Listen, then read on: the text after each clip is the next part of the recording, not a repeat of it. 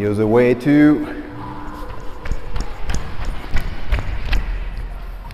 So guys, here is what we call the quarter arc run. So as you can see, these cones are drawing like here, just a quarter here, you know, like of a circle. And I just want you, you know, like to work on running, but not running, you know, like when you're playing sport or anything, you're not just running forward, you know. Sometimes you will have to run and, you know, take a curve here or curve here, you know, and this is what we're working on today.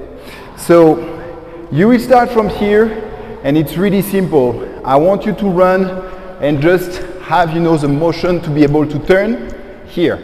And after working it, you know, the other way, and of course start slow, and the fastest you will be able to do this exercise, the better it will be. And now, have fun.